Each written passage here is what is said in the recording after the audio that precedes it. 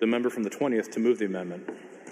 Thank you, Mr. Speaker. I move Amendment 545. It has been moved and seconded that Amendment 545 be adopted. Remarks. The good member from the 20th Legislative District, Representative Abbarno.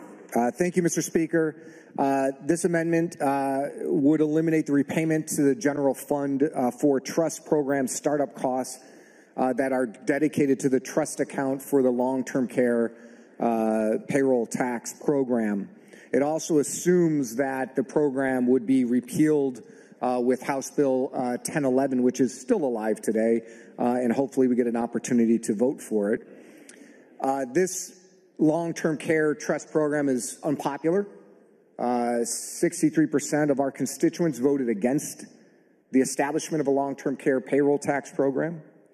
And in the past year, we've had 475,000 plus workers throughout the state of Washington opting out of this program.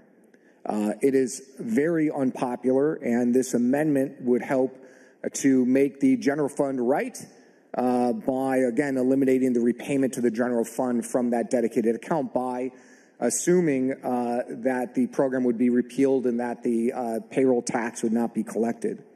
In addition to it not being popular, the program itself is just unfair. It's an aggressive tax on working individuals throughout the state of Washington who are W-2 employees, regardless of their ability to pay the tax.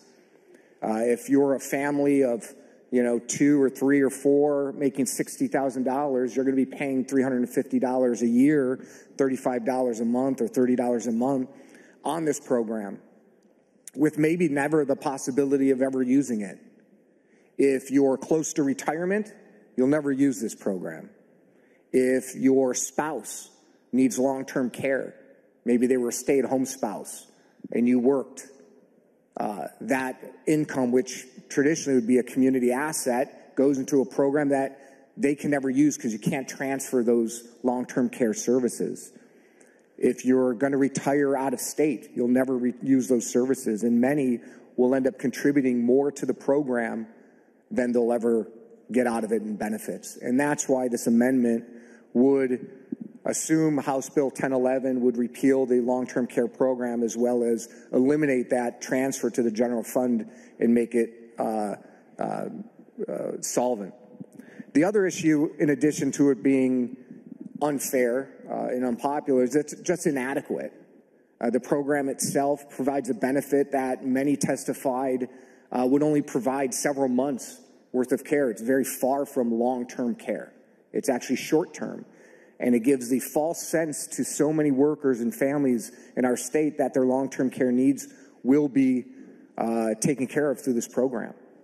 And for many, they'll never get that opportunity to opt out. So it's my hope that we will pass this amendment. It's also my hope that we can repeal the long-term care program. There are a lot of folks in our communities that are struggling. And for some, $30 or $40 a month isn't a lot. But for so many in my community, that's a lot of money. And as the good gentleman in the 31st had mentioned about the inflation rate being higher than it was in 1981, well, I've got news for the good member from the 31st. Betty Davis' Eyes, I think, was the #1 song in 1981. And Raiders of the Lost Ark was the best movie. So I do hope that we pass this. I hope that we set the general fund straight and that we repeal the long-term care payroll tax program.